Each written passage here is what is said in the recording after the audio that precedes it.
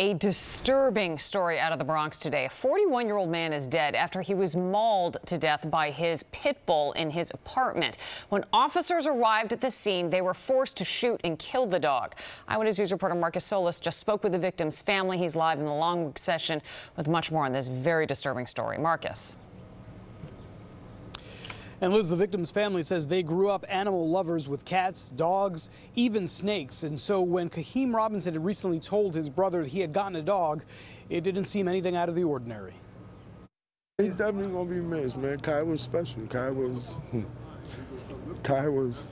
he was special. Concerned family members arrived at the building today searching for answers. 4 flights up is the apartment where Kaheem Robinson lived and suffered a grisly death. The 41-year-old was fatally mauled by a pit bull he'd recently acquired.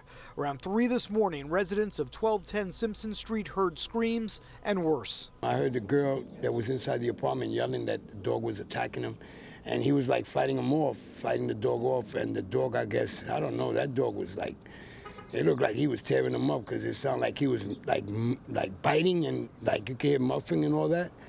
And I was like, wow, so I called 911. Police responded and saw the adult dog mauling the victim on the leg and neck. They opened fire, killing the animal. Robinson was pronounced dead at St. Barnabas Hospital. It's gruesome, you know, it's very gruesome, you know, that it has to happen that way, but, you know, unfortunately. The affordable housing building opened just last year. Dogs must be registered with management. Robinson's relatives say they were happy Kaheem finally had a place of his own after years of struggles. Previously, he lived in a shelter and 2 years ago lost an 18-year-old daughter to cancer. This is a picture of them when she was a baby. The family says Robinson may have gotten the dog to help deal with his grief. We just found out about the dog ourselves, so we're not too sure. We're trying to find out who he actually got the dog from. But that's all we actually know about the dog. We actually just found out ourselves.